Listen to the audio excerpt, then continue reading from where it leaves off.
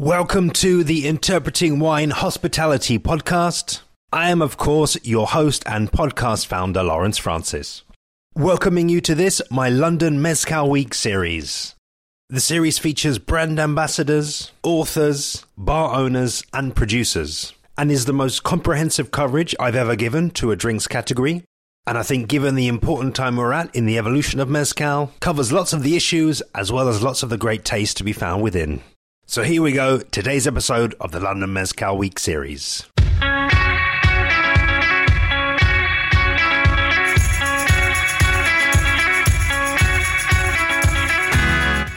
Today's episode of the London Mezcal Week special features Romain Llobet of Maguey Single Village Mezcal. We of course hear his origin story and transition into working with Maguey, before taking a deep dive into the brand and its range, finishing up with a tasting of the Maguey Single Village Mezcal. Enjoy!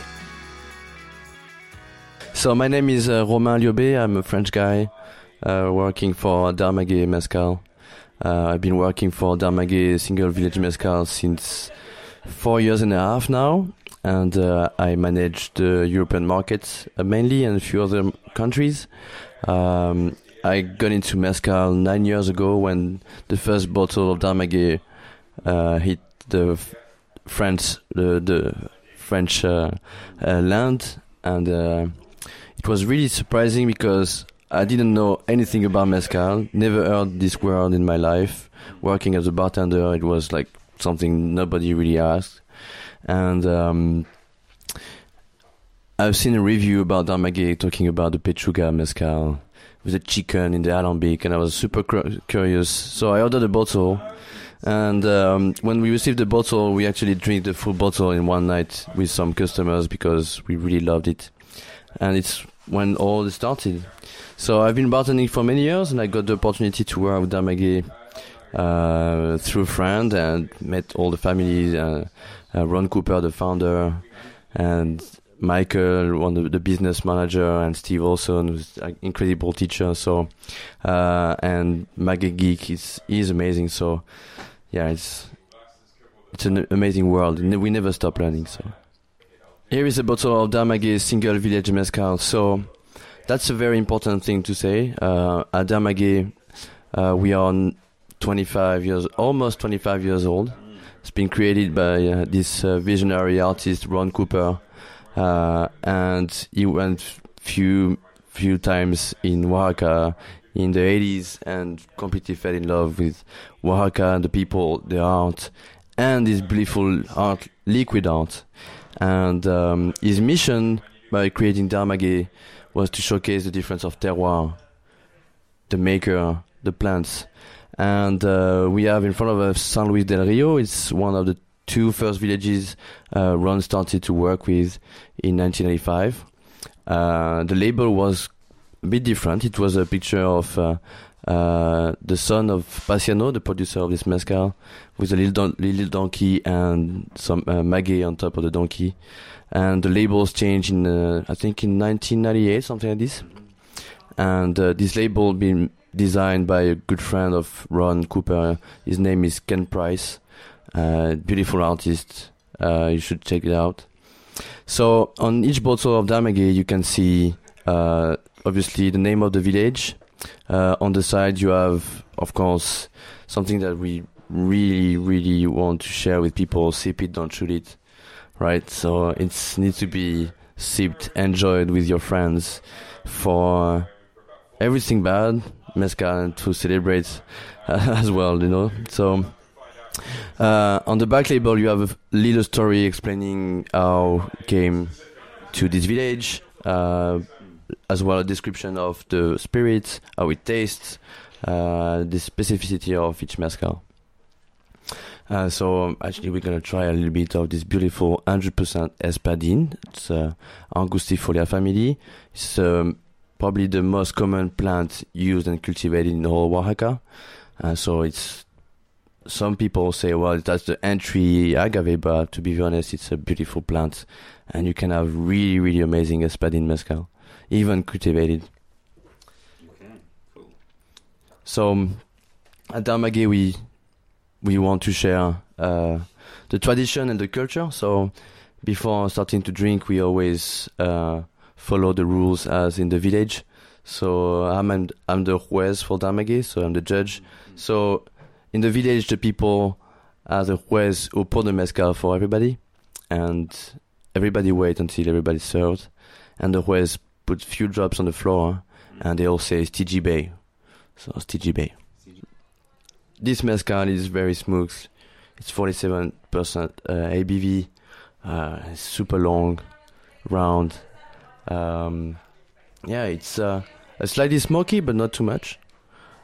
But I'm not a very good reference because now I completely forget the smokiness now in mezcal. Sometimes it's very smoky. I say, maybe a little bit, but I'm not the right one to say that. But I don't really bring tasting notes. It's very personal. Everybody has his own expression. What's really cool at Maguey, we have 21 expressions available. So we are lucky now to represent the category. We have different types of maguey or agave. We can showcase different types of terroir. So we started with 4 main villages to showcase the difference from one plant with all the different terroir, different villages, different producer. So each time it's one family, one village. So right now Maguey works with 14 families in 14 different villages. And pretty much what we are. To be honest, like everybody can find his mezcal in the Maguey range. And I got to say, I'm really the same. I don't like to give a long list of aromas and tastes. But that being said, I think I like to try and describe what I'm kind of tasting. I mean, first of all, it's super enjoyable, and I'm glad that you drew attention to the sip it, don't shoot it, because this is the sort of liquid that it would be a travesty to shoot it, because you're not getting the real sense of it. So you heard the man, don't sip it, don't shoot it. But there's like so much complexity here. I mean, I am taking the time to smell, and there's almost like a sort of a sweet character. The first character that kind of leapt off the nose to me was almost like a sort of a chocolatey almost aroma, but I think it's sort of almost more floral, or it's almost something more natural, I want to say, than necessarily chocolate or something sort of produced or sort of bakery sort of notes. But the smoothness, I think, is the key thing that I'm noticing here. I think with some spirits, when you do sip them, as we are, no ice, no water, just straight up, you can be hit by somewhere on your palate, somewhere on the tongue, somewhere in the after taste. There's going to be some harsh note. There's going to be some kind of jarring element. I'm not getting anything like that here at all. It's smooth in, smooth out, and out in the sense of the finish, because you're right. I mean, I'm not a regular mezcal drinker, so I am noticing the smokiness, I would say, but even the smokiness seems to have a depth to it. It's almost like it's not like a. That's the word. It's totally integrated, and it's almost like a, making up words, but it's almost like a natural smoke. It's just like a real deep smokiness that. Almost like it's something that's taken time to develop. Doesn't feel like it's got any flavors at all that are sort of quick and pass through your senses quickly. These are lingering flavors, but just super. Full process of production. Yeah. It's part of the full process of production. It's the way they cook it slowly for around 5 to 6 days here in this village. They wait a little bit that the plants cool down.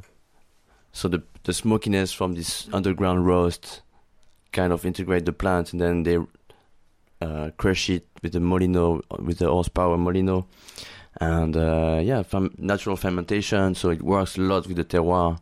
At Maguey, everything is all natural fermentation, no water added, and small distillation. It's 300 liters alembic.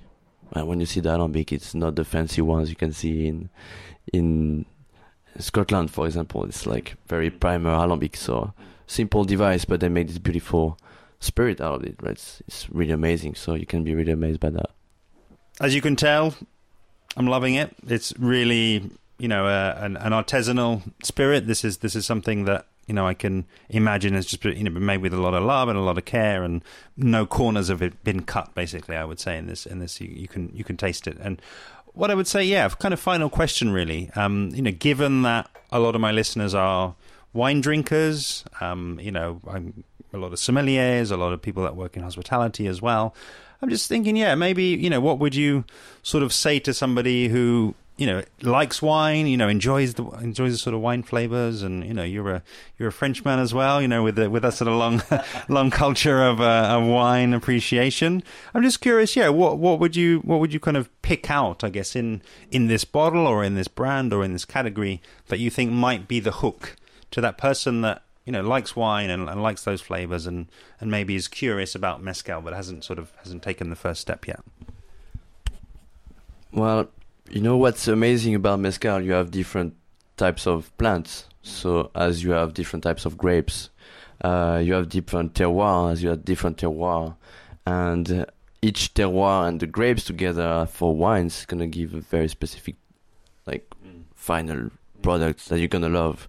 So if you want a beautiful Alsace dry, more on vegetal notes, you can go to Karwinskis, for example. All these agave, called clichés and everything.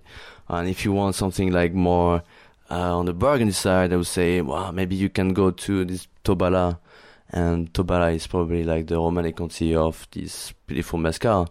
This very small plant to take probably 20 years to arrive to maturity, who make this beautiful, elegant mezcal. So, you can find your type of wine, but for mezcal, and it's what it is. It was called Vino de Mezcal, was agave wine, to be honest. So they have this understanding of the plants. So you can find your own. Obviously, lots of tastings. Yeah. Unfortunately. Well, this is it. Thank you so much, Romain. It was an absolute pleasure sitting down and tasting with you. Great to see the bottles, hear the story, and taste the liquid. If you've liked what you heard, do be sure to check out Del Maguey's website and main social media handles below. And while you're at it, why not hop over to interpretingwine.com/listen to find out more about the podcast and, of course, to subscribe. Next time in this London Mezcal Week special, I sit down with Agave Ambassador Gabby Moncada. See you then.